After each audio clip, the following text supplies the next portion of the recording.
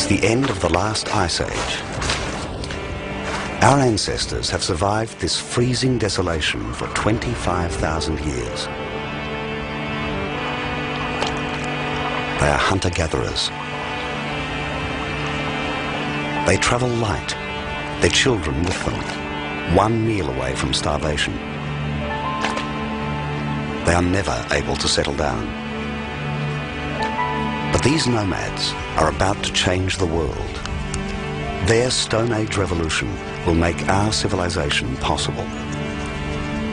They will set humanity on the long journey to the modern world.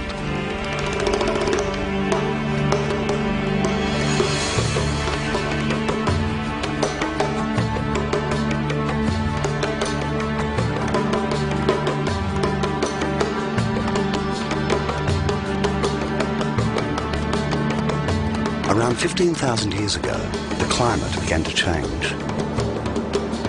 The glaciers melted, and with water, the world came back to life. One of the best places for humans to live now was an area of the Middle East we call the Fertile Crescent, from Israel to Iraq. The hills were dotted with trees, which spread quickly as the weather improved.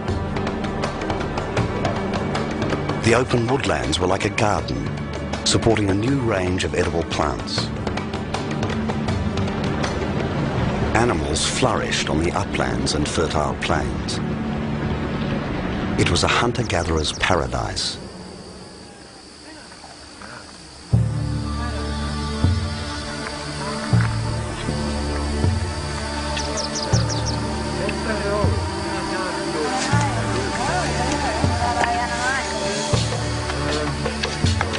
It was here the travelling bands found something completely new, which would change humanity forever.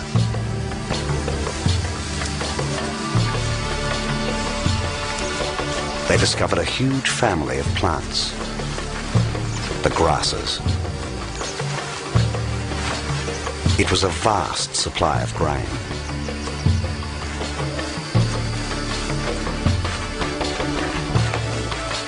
This was the spark which would make human progress possible.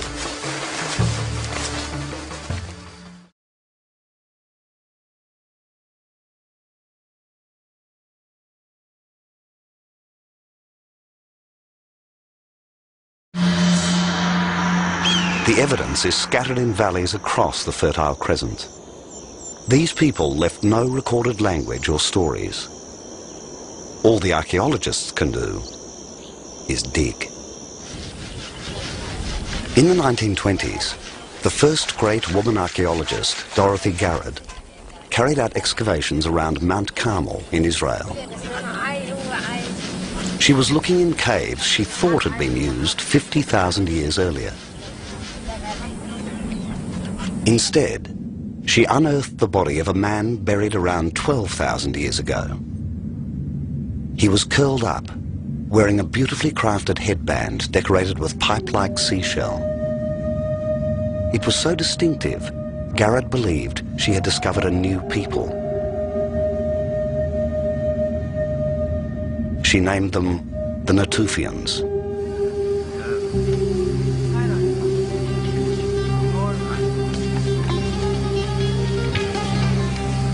As she kept digging, she found something researchers had never seen before. It was a tool with a bone handle. It held a line of sharp flint blades.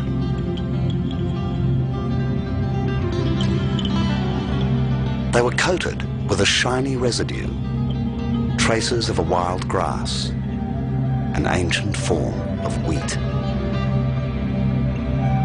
It was a sickle, a tool designed especially for cutting grass.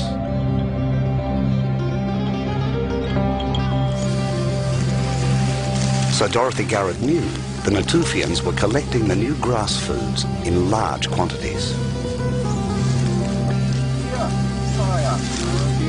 At the same time each year, these ancient people would have found the ripening grass in huge areas. Many of them were not edible. but they managed to select all the useful species. Now they had barley and wheat.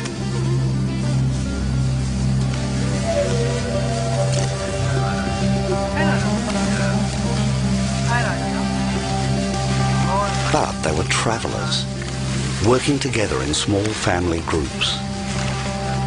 They had to carry everything they harvested.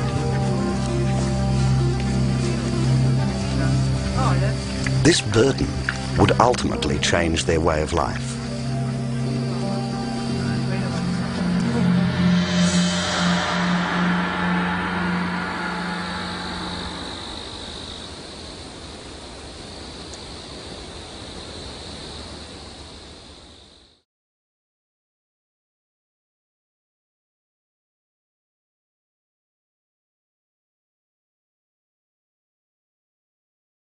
Today, the land of the Natufians is drier and hotter. The past is waiting to be discovered just beneath a forbidding surface.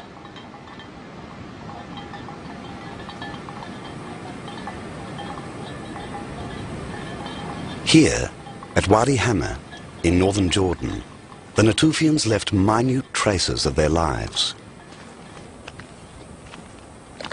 Archaeologist Philip Edwards has found evidence that these nomads had everything they needed in one place.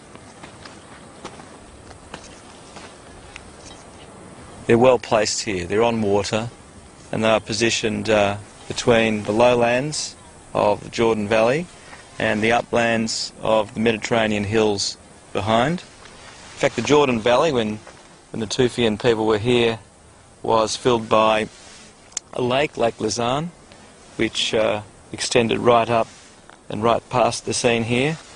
And looking over that, we would see, if it was a clearer day, Mount Carmel peeping out on the coast, the site where the Natufian was discovered originally by Dorothy Garrod.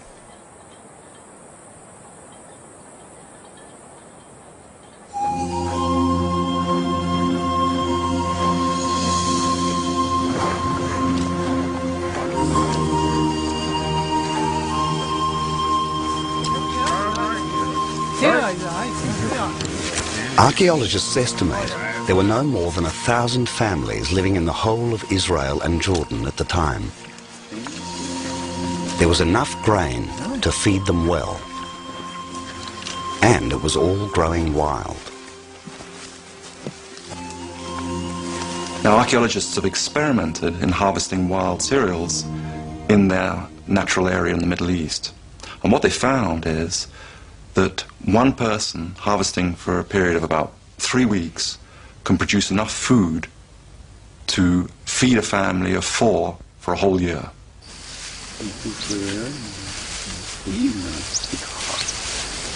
These ancient grasses are the forerunners of modern crops. The grains discovered by the Natufians still feed more than half the world's population today.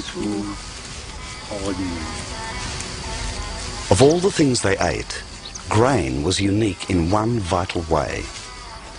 It did not decay. Keep it dry, and it lasts for decades. For the first time, they had food they could rely on for long periods of time. Now, they needed to store their grain. There was a reason to stay in one place.